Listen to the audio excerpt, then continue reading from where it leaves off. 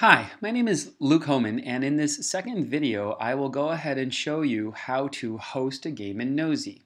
This is the Knowsy screen that is presented after I log in.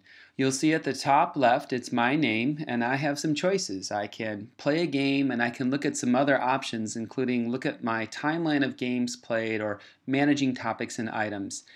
The key step for this video is to click on the Play a Game button. Now when I click Play a Game, I have two choices. I can host a game or I can join a game that someone else is hosting. And in this case, I'm going to go ahead and select Host a Game. The first step in hosting a game is selecting a set of topics for your players. Now usually we recommend 2 to 3 topics so that people have a choice. So I might go ahead and select coffee, or favorite flavors of ice cream, or favorite NFL team. And I kind of can page down here, and you'll look at the bottom of the screen, there's several pages. I could look at my favorite Star Wars movie. That's a good set of topics. Now, when I start the game, I can start the game as a player or as an observer. When you start the game as a player, it means you are creating a like list, which is picking a topic and then rank ordering the items within the topic for the game. When you start the game as an observer, it means that you are simply setting up the game and allowing other people to play. At the top, you'll see that there's by default a game ID presented. You can change the name of that game by clicking on the edit button, and you might say that the game name might be,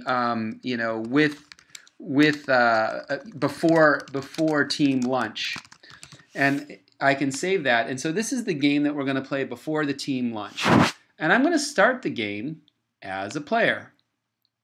Now when I start the game as a player, Knowsy presents me with a set of the topics I've chosen, and I might say go ahead and pick your favorite flavors of ice cream, and I'm going to actually play the game for real.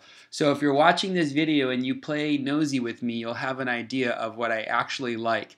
I like cookie dough, I do like vanilla, and you'll see that there's a second page, and you might want to remind your players that there are many times topics have more than one page.